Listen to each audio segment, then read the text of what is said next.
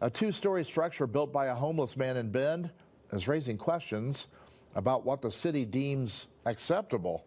Kelsey McGee heard concerns from neighbors and the city's response.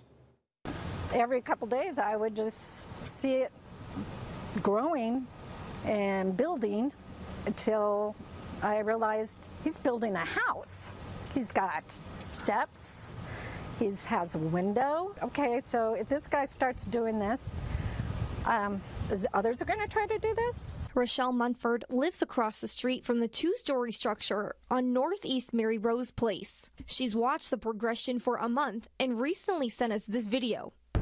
Right now, here, like he's going to live here. Yeah, this is the guy. Munford says plywood, wood pallets, and sheet metal have been used to build it. Across the street is a senior community where residents pay from $5,000 to $10,000 a month.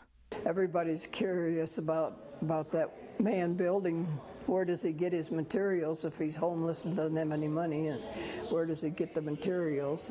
The community relations director at Prestige Living says the two-story shelter and vehicles in the area are a hindrance for business. We feel for them and their situation and what they're going through, but unfortunately it's not only an eyesore to our current residents and also potential residents, but also a worry for current residents just going out.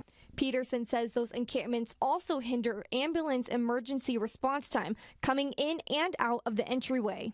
He says management at Prestige Living has contacted the city. We would love to chat with city officials if they'd be willing to speak with us and understand why the regulations don't seem to take into account the business's point of view. We reached out to the Bend mayor and members of the city council and were sent this statement from the communications director. It says in part they're aware of the structure and have interacted with the owner about code violations and are in the process of developing a plan to address ongoing violations. There's no time frame yet. I understand the homeless issue. I feel for them. But it's also something I don't feel like I need to look at every single day when I'm going to work. And just trash is bad enough, but this guy's building a home. So it doesn't look like he's planning on going anywhere anytime soon. We asked the city of Bend for clarification on what the violations were for the man who built the structure.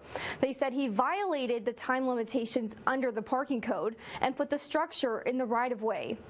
Kelsey McGee, News Channel 21.